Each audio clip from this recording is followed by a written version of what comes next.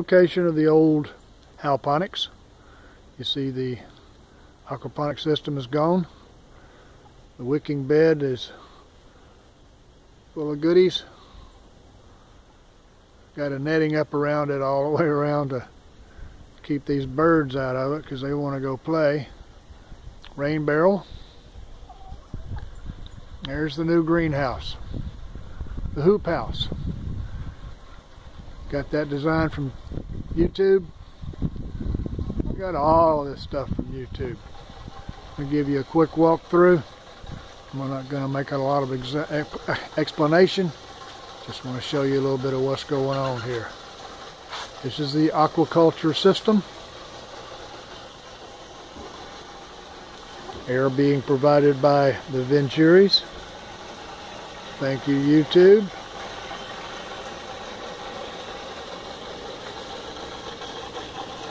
SLOs, YouTube.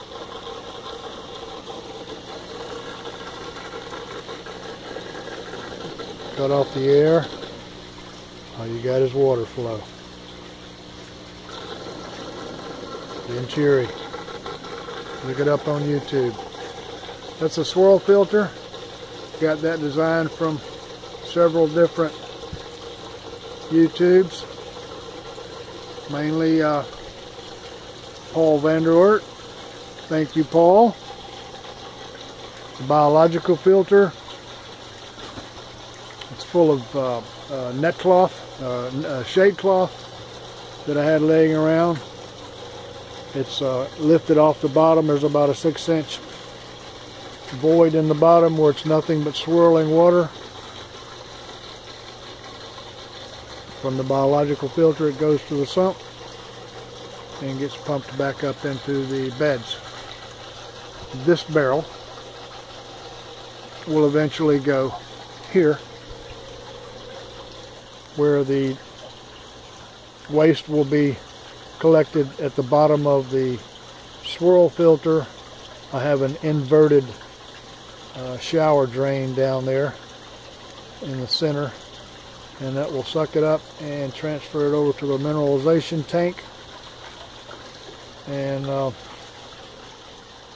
then I'll use the water from the mineralization tank, which is loaded with nutrients, and transfer it over into the reservoir for the hydroponic system. Flood and drain.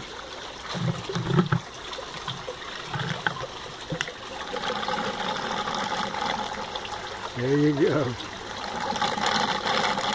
Love those bell siphons.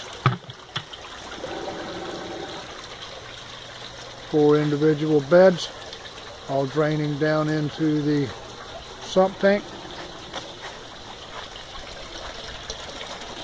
From the sump tank, it's pumped back up into the reservoir.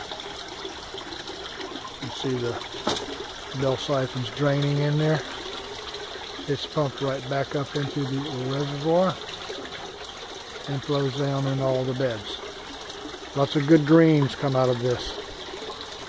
There you go. Quick walkthrough.